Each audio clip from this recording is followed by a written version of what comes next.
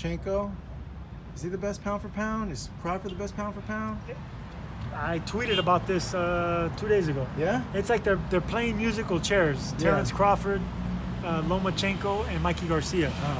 It's whenever someone fights and you're like blown away by that performance, like, oh, he's number one. Yeah. And then the next guy fights, oh no, he's number one.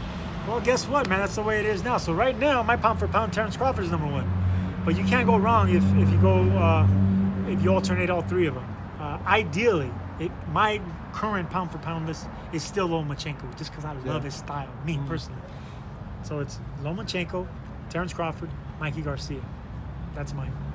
What'd you think of Crawford's fight with Benavidez? I think he was awesome, man. Yeah. He fought a hungry, young fighter that had everything going for him. He was ultimately prepared for that fight, and he came to win, man. You got to give it a Benavidez. He came to win. Yeah. He came to win. That was always exciting. He just fought an elite fighter, and he got caught from a punch that he didn't see either. I mean, those uppercuts are dangerous to throw. Uppercuts at the same time. And Uppercuts Terence didn't even land flush. He landed like the two knuckles right there. Because he didn't.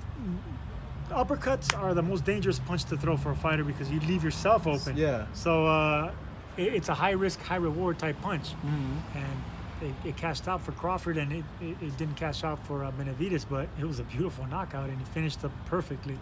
Crawford's a stud, man, and I put him on my number one list. What'd you make of the counter punching from Benavidez?